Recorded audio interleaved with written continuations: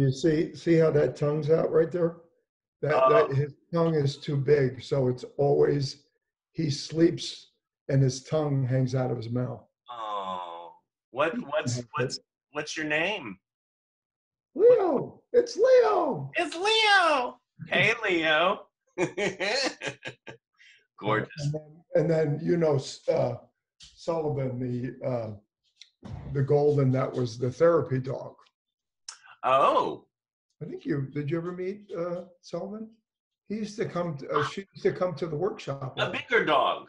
Yeah, it's a golden retriever. Yeah, Yeah, yeah, yeah, yeah. I remember.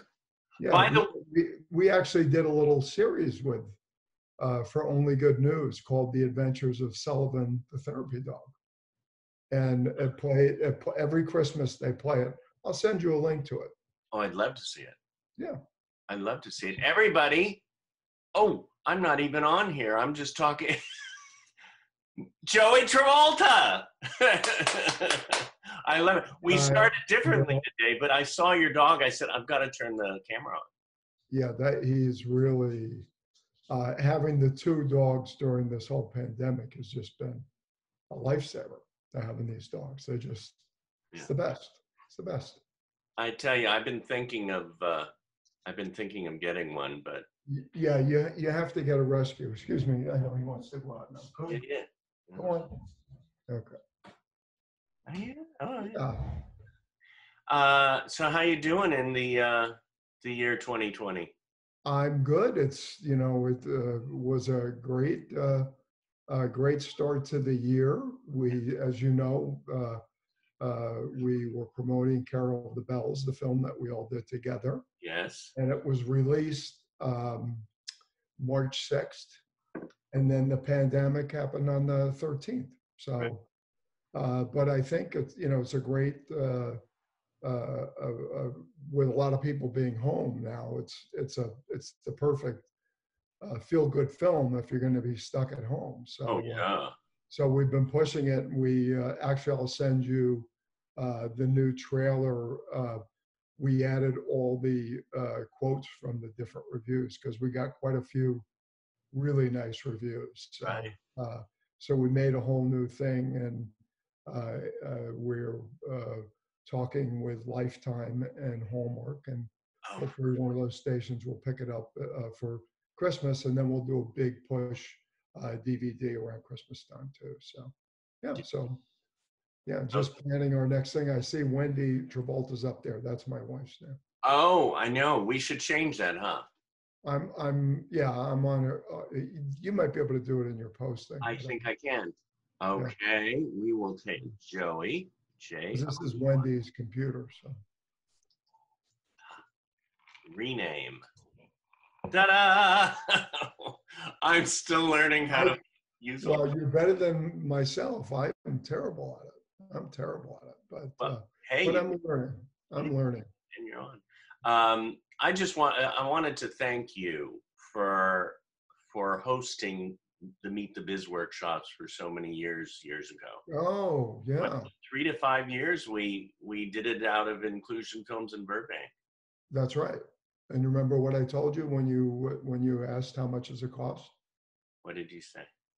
I said, as long as you hire one of our students to work there, that's the fee. And you paid them to work there. Yeah. It's opportunities, you turn them into work. It's and wonderful workers, wonderful, and probably they're going to be hiring me someday soon. Yeah, I know. I think one of the young men that worked with you, oh God, what's his name? Will. Will. Yeah. He now lives in San Diego and works for the program full time. He's on his own. He's got his own apartment, and he's been with Options for All for, that's my partner down in San Diego. Okay. And he's been there for almost 4 years now, making a living, getting insurance, and having a nice life for himself down there. So. Oh, and San Diego's beautiful. And he teaches, and how bad can that be, San Diego? Yeah. Oh. Yeah. What you started off, I mean, singing, acting, performing. What sparked you to get into what you are doing right now? Well, I was a former special ed teacher. Okay. So it was always in my heart and years. And when I taught, I used to teach through theatrics.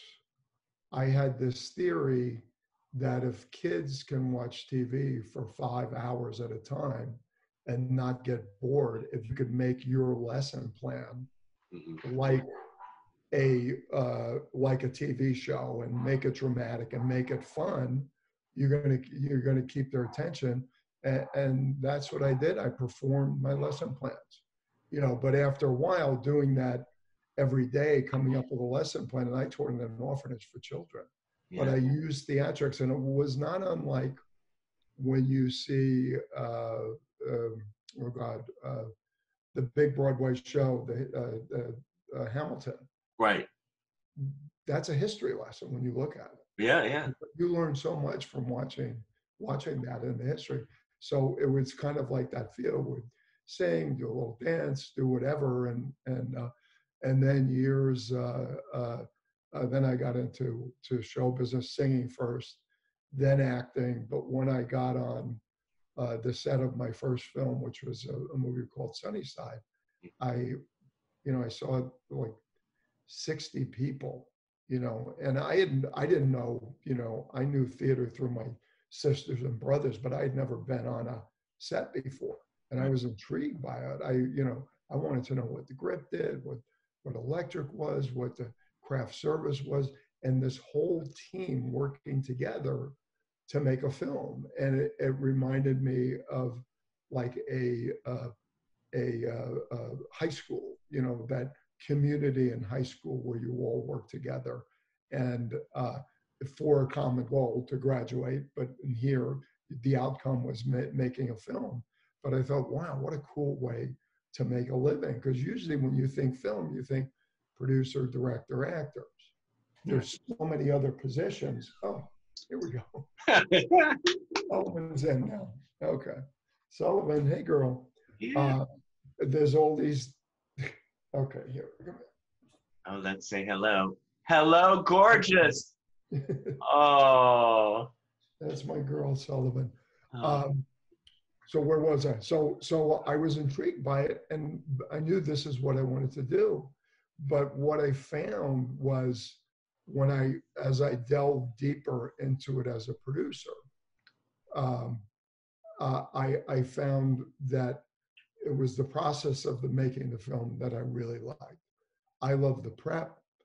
I love the casting. Love the breaking down of the script, the budgeting, the scheduling, having all these people working together as a team. And I thought, wow, what a great way to teach. Mm. And after years of producing and directing and towards the end of, well, I shouldn't say the end of my directing career because I just directed Carol the Bells, Yeah. came out of retirement for that. But I thought to myself, I'm getting folks, PAs out of top colleges that don't know their way around the set. I go, wouldn't it be cool if they can learn the way that I learned how to make film? So, uh, I was starting, like, that's when I was thinking of Inclusion Films. And the idea was that when I make a feature film, Mm-hmm. I take a small group of 10, 15 folks, and they become a part of the whole process from the very beginning all the way through post-production, the way I learned. And I learned by making mistakes. Right. I mean, uh, it was, from my first film, which was about, $300,000, I think we made it for, up to, $1.5 million to 2 million. The process was the same. So I had this idea to do it. And when I first I did this article, my daughter was doing a film festival at Chaminade High School in the Valley. Yeah. And at that time I was doing classes for neurotypical kids, acting classes. A friend of mine was doing it. It was called the Entertainment Experience, Mm. and I saw what he was doing, and again, I was making 2 films a year, and I was trying to put together a slate of films to do this, what I call the practical film uh, workshop. Right. So what had happened was there was an article written, and it was about the film festival. I said, I'll tell you what I'm going to do, Rachel. I'm going to give you camps to give away. I'll give you classes to give you away, programs, and I'll get you some publicity. Yeah. And in that article, it mentioned that I was a former special ed teacher. So 2 parents with children with autism had approached me and said, would you be interested in, or not interested, but would you let special needs kids come to your program? And absolutely. I said, we have the space. So we started opening up the door to kids on the spectrum and Down syndrome coming. And this was back in 2003, 2000, I think it was 2003. So you have the program and then open it up to kids on Yeah, the special needs, but it wasn't inclusion films at that time. Okay. But in the article, that's when it, I talked about the practical film workshop, what I was leaning towards, but it wasn't for special needs kids. It was for everybody because I believe everybody's the same, hence inclusion films. Mm. But and then one of the parents had approached me and said, can anybody submit a film to the film festival? And I said, yeah. I said, if they're in high school, that's the prerequisite. And she said, well, I have a son with autism that wants to submit a film. And I said, okay, well, what's the film about? She said, what it's like to be autistic from an autistic kid's point of view. I said, that's really cool. So I met him. I said, well, send me the film and I'll give it to Rachel over at the festival. And she said, well, he doesn't make a film. Well, I said, well, that's a problem. Right. So I met him, and after meeting him, I just really liked the project. And he wasn't, I mean, he was into it, but I think the mother was a little more into it than he was. But after listening to it, I said, all right, I'll tell you what I'm going to do. I'm going to give you a cameraman, I'll give you an editor, and I'll mentor you in the making of it. Oh, that's great. And this little 10-minute film, and as soon as he knew he was going to make the film, because somebody believed in him, it started, well, now I want to become a filmmaker. So we made this short film, and oh God, what was the PBS show? It was a big PBS show. It was California Connected. They did a piece on it. Then the Daily News wrote a piece on it, and it got such an overwhelming response. They want to know about this kid with autism. Right. I was making the film, but we interviewed parents. I said, you have to do all the work. You got to line them up. You do the interviews, and I'll mentor you. So it started coming out really, I mean, it was really interesting. So the night of this event, 500 people showed up. The ABC News came down and covered it. And all of a sudden, this little film was, like a big deal. And the Daily News got such an overwhelming response from Italy, from Ireland. We had people from Ireland at this screening. We were expecting 50, and 500 people showed up. And from there, I started getting requests because they knew I was doing camps too. Right. Could you come and teach us to do it? And that's how the camp started. Right. And what happened with the camps, when I started doing the camps, because I never wanted to do the program without doing it with a feature. I thought it was really important because I wanted to be able to hire people, train them, then hire them. So it was always on the back burner until I had a feature to do it with. Then what happened with the camps, and I said, it's the same process, whether it's 10 minutes, whether it's 5 minutes, whether it's 30 minutes, whether it's a feature, It's a longer process, Mm-hmm. but the process is where the education takes place. Mm. It's the communication, it's the collaboration, it's those soft skills that you need to go out into the workplace. Those are applicable anyway, whether you're going to be a filmmaker or not. It's just a fun way to learn them. Yeah. You know, all of a sudden you're gaining confidence, you're a part of something that you can see. Even with theater, you're a part of something that you can see and you perform it, you have an audience. With a film, that's there forever, you know, and you know that's when I started thinking, well, we can do this. And the regional center, Lanterman, in a meeting one time, they were asking, uh, and this was, we were looking to like get camps funded in acting classes. Yeah. Your group, I think, was already doing it. So I had a studio out in the valley, and What was your first studio? it was in Tarzana. It Oh, was in Tarzana. I built out a whole studio with a theater and everything, and a sound stage and the whole thing. wow. So And Burbank came after that. what's that? Burbank. Burbank came after that. Yeah. So what had happened in a meeting with the regional center, they said, we're looking for something for this tsunami of young folks with autism that are coming into the workplace, and they've got nothing. Mm. They got nothing. Is there anything? And I pitched them the practical film workshop, which was Inclusion Films. Right. And they loved it and wanted me to do it in the worst way. But in the beginning, I didn't want to pull the trigger on it because I needed a feature to do it.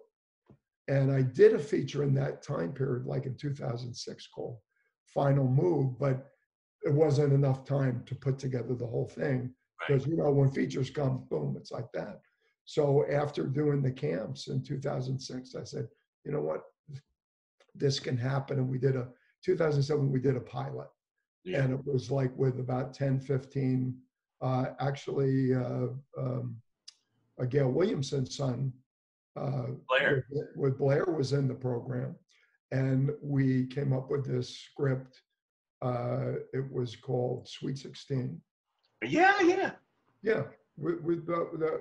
Was that, because I don't know if I had met you yet. You did Spud. I did Spud. That was after Spud, right? No, I mean before Spud. Before. Yeah. So we did this, you know, we did the pilot, and it went really, really well, the pilot. And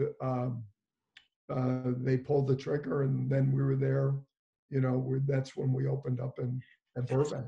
That's so interesting. I thought that Inclusion Films had been going on for years before I even started Meet the Biz, but I just, you know, I started teaching at the Media Access Office around 2000.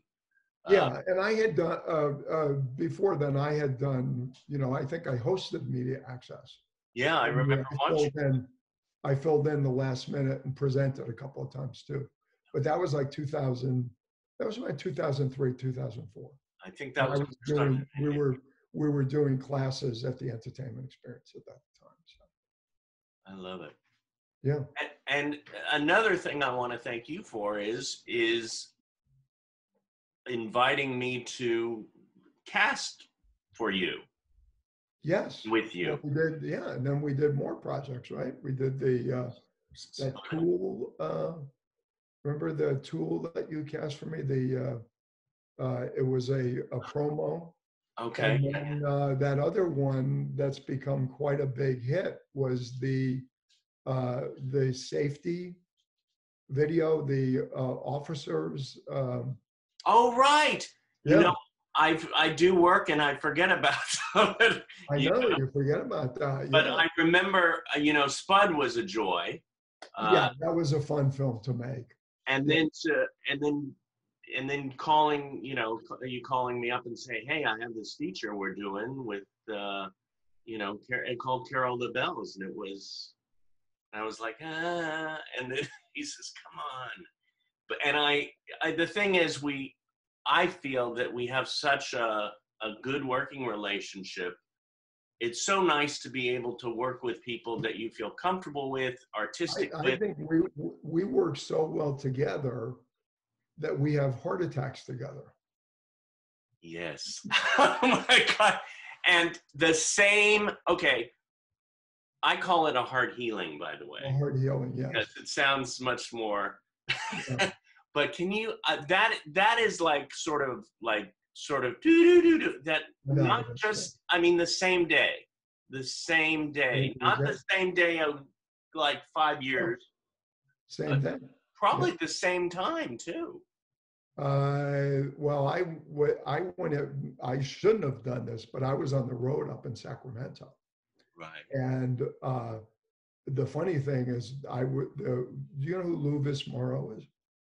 No, I should. Louis Morrow started the Mind Institute, Mm. which is one of the biggest research of the brain for autism. It was on the cover of Time magazine. It was really good. He is a heart specialist, one of the most renowned in the world. I'm having lunch with him. Yeah. And something's not right. And I was going to ask him, but I said, well, you were having lunch. I don't want to talk shop. Right. But from that, I knew where to go because we had lunch right near the hospital that I went to. I think it's called Mercy Hospital up in, and that night my jaw was feeling a little weird and tingly, and something wasn't right. And I got in my car and I took an aspirin first, but I drove over to the hospital and I stayed in overnight because they didn't get to me right away. And they did some, tests. And the next morning they said, there's some blockage. We need to, no damage to your heart when they found out when they went in. And they went in and fixed it up. And it was crazy. And that was on the 14th, or was it the 16th of January? I think it was the 16th. Yeah, I think it was. I know it was January. Yeah, we had talked about it was around the same time. So I Because don't know when I actually had it. I think it was just blockage, so it wasn't a full attack. It was just the symptoms. I wasn't like down. Were you out when you had your? I actually I woke up that morning and I felt pressure on the chest, and I went, this is not acid reflux. So I went to my roommate, I got an aspirin, and she took me to the nearest hospital. And I said, can you just go 5 minutes further to Cedars? No. If you're having a heart attack, you got to go to the nearest hospital. So I went to this hospital. They kept me 3 hours and sent me home. And I was like, and they did the tests. They did the X-ray, the They take blood tests up? and the blood test. Really? And then they sent me home. And then I felt sicker and sicker, and I called my doctor at 8 o'clock at night after I was, spitting up blood, God forbid. And the doctor said, I want you to go to Cedars. We're going to find out what's going on with you. So walked into Cedars. A friend took me to Cedars. I walked in, went down. I said, I don't know what's going on. They took the same pretest, and 11 people came in and said, one guy said, the doctor said, Mr. Zimmerman, you've had a heart attack today. I said, what do you mean? I was in the hospital this morning. My energy was like that. Oh, man. I stayed overnight, and I actually had, I was hit, as they call it. But I was. How many stints do you have? I have one. Oh, one. That's all I have. You have one too? Just one. Yeah. And it's interesting. And when I laugh really hard, I can feel it sometimes. Really? Yeah. We when we go out on the road, Barry Pearl, right? Yeah. Barry and Dale, who runs we would get laughing so hard. I just remember laughing so hard, and I said, "You stop!" I said, "You're killing me, man. I can feel it in my stint." And that was like the rest of the summer. My stint is killing me. It's like the whole summer. Oh my God, I could feel it in my stint. But that's the name of one of your books. Yeah, I can feel it in my stint. You know what Jerry Jewell got me when I was in the hospital? It's just amazing. And we won't go too much into it, but Robbie Oh, Benson's book. oh, You know, he's had 4 open heart surgeries, I believe. really? I didn't know that. I didn't Amazing. know that. But He Joe, did some- I always consider you as my heart brother. That's right. We're Hart brothers. Yes. Um, I actually put out uh, to Performing Arts Studio West and Meet the Biz and the Family Hmm. that I was going to be interviewing you. Okay. And I have several questions here, Okay. if that's okay. Sure. Go A ahead. question from Tina Green. Will you be making any more movies like Carol of the Bells soon? I hope so. I hope so. I've been thinking about what I can do. Um, and it'll depend on how, how this film does as well. But, we're capable of making these films, so why not? Yeah. Excuse Um, uh, we have a Yadira me. Alderan. Do you look for talent and stories outside of LA?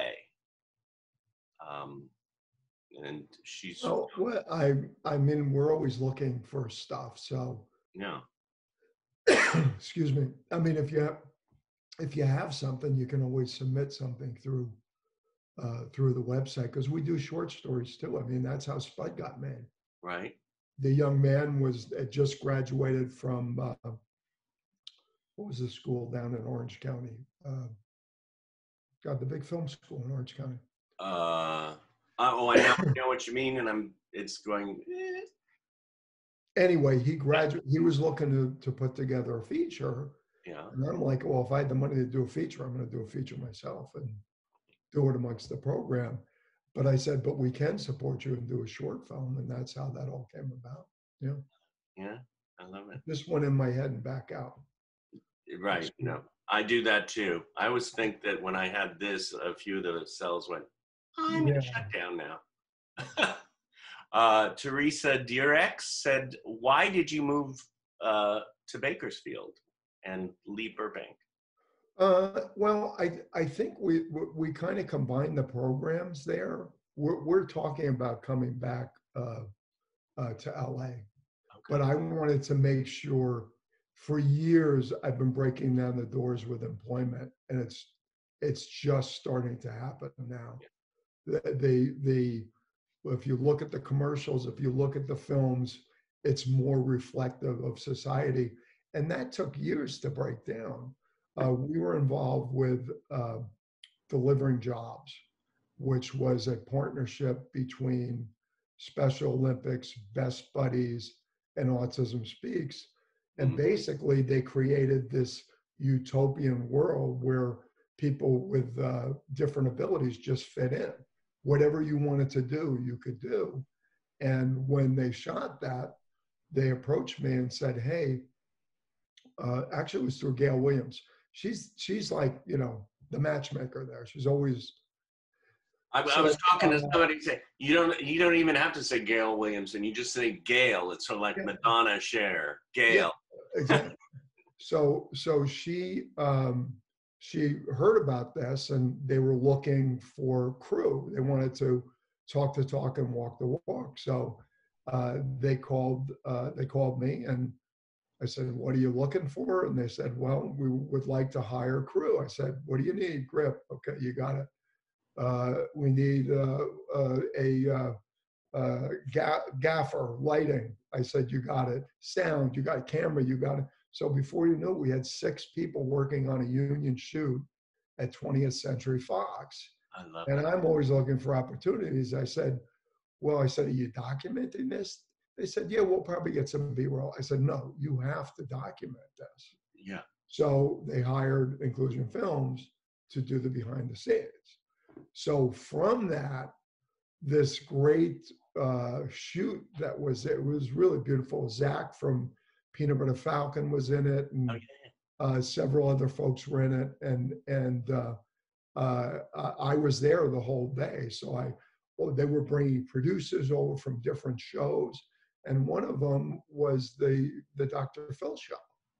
So Oh, from that, they said, we would really like to give some of your guys a shot. So they took 5 of our students for 2 weeks on the Dr. Phil show and the doctor show.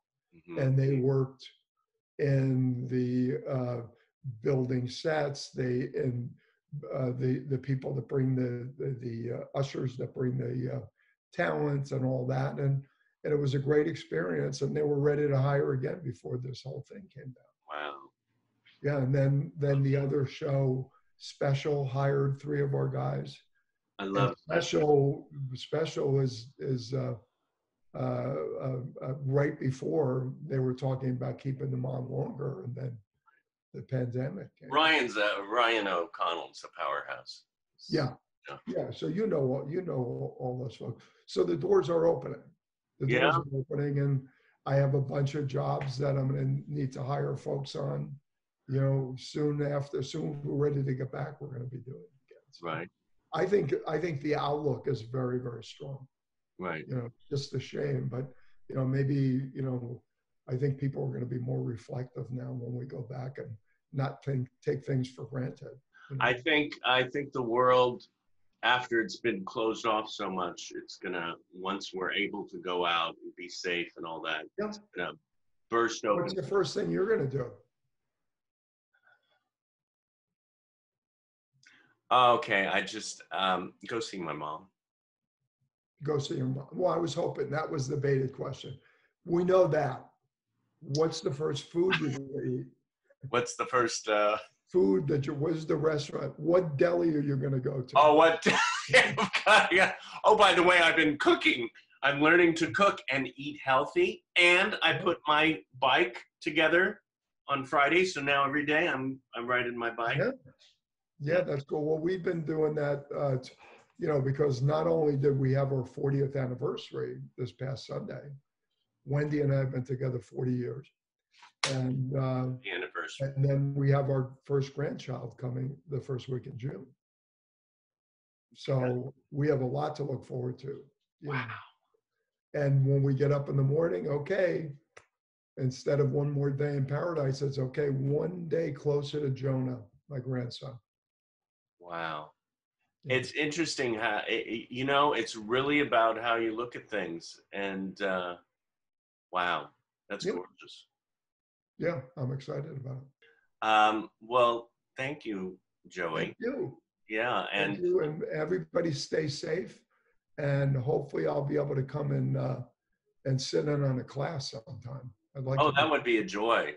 It was a joy. And I loved going to your class through the Ethernet. Dale said it went quite well. Yeah. Oh, it was great. It was great. I got a quick story to tell you. So yeah. So we're doing the Zoom. Yeah. And it was with the San Diego group, because we have 6 different studios, and they're all doing online. So just like you're giving questions. Yeah. So the moderator, Mario, says, Maria would like to ask you a question, and she'd like to know about comedy. I said, okay. I said, put her up. They cut to Maria, and she's, I said, that's comedy. I said, you can't. I said, that is comedy. And we couldn't wake her up. She was snoring through the whole thing. I said, that's funny. That is great.